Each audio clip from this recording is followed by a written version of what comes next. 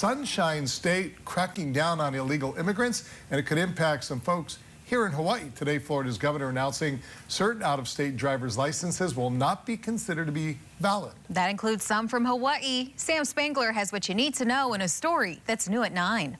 The states singled out in Florida's new law are Connecticut, Delaware, Rhode Island, Vermont, and Hawaii.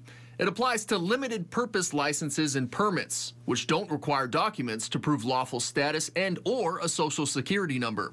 Hawaii has offered them since 2016, and they allow undocumented migrant workers to drive if they pass a driving test. As its name suggests, there are things it can't be used for, like registering to vote or going through TSA. It's limited purpose, so it really is only for use in the state of Hawaii for driving. So if you're going to travel, you're going to need to have either a state ID, a state driver's license, not a limited purpose driver's license, or a passport.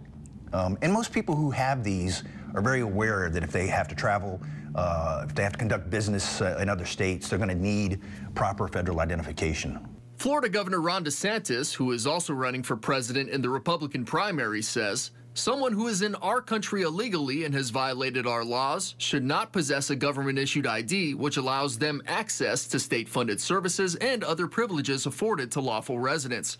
We reached out to Governor Green to get his thoughts. His office tells KHON2 that Governor Green's office has just been made aware of this matter. His office and the Office of the State of Hawaii Attorney General are reviewing the information. In practice, there are very few of these licenses and permits in the islands. Not a huge number. It's not something like 100,000 people. It is limited, just like it says it is. So if you're planning to visit Florida soon, you're fine if you have a different kind of Hawaii license or ID. Nothing to worry about. No matter what state you go to, you'll be fine. A reminder, beginning May 7, 2025, your driver's license will need to be Real ID compliant in order to travel. There should be a small star inside a gold circle on the ID.